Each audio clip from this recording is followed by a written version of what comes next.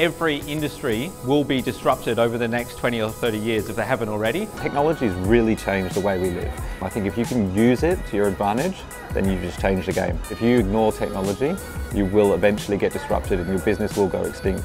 No question about it. Last year, 2016, 94% of the Fortune 500 companies lost market share. Uber's the biggest taxi company in the world, owns no taxis. Airbnb, biggest travel company in the world, owns no hotels.